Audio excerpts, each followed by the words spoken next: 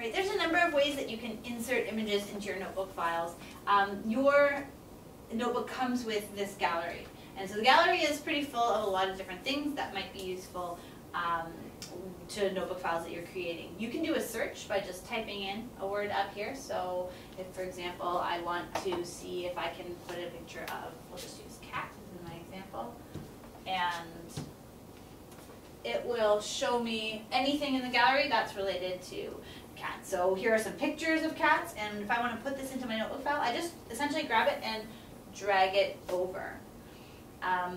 It also looks like there's some interactive and multimedia things that we'll look at a little bit later related to cats, and some notebook files and pages. But just looking at images right now, so I typed in cat, and down here I found all these 50 pictures related to cats that were already in my gallery. So that's maybe your first stop when you're looking for something to put in a file. Start always with your gallery so you don't have to go and search somewhere else for pictures. One thing to note, they are mostly sort of cartoony drawings, so if you're looking for sort of a more exact picture, we'll talk about how we can get there as well.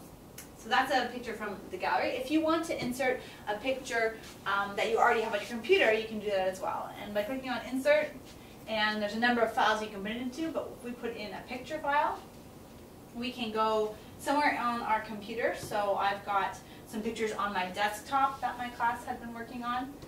And so if I grab one of these pictures, I can just press Open, and it will put it right into my notebook file. So that's another version, or another option rather, for how to put a picture in here.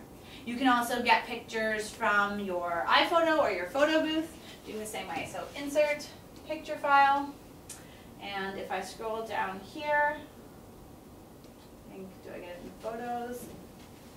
And is Photobooth? Ah, yes. Photobooth is here. And so we can find a picture of Mr. Perot and put it right into our file that way. A final option for how you might want to get a picture is if you want to go and get one from the internet. So maybe through Google Images or something. You can go into your favorite browser.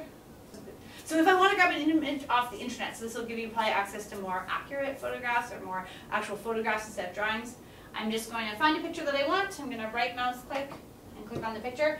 I can copy the image, and then I can go back into my notebook. So I'm just going to go in by clicking back in here, and I can go to Edit and Paste, and my picture should come on right there. I can make this picture larger, again, by just pulling on this gray thing. Depending on the picture, the quality, when you enlarge it too big, it may get a little bit pixely like that. So that's just something to keep in mind.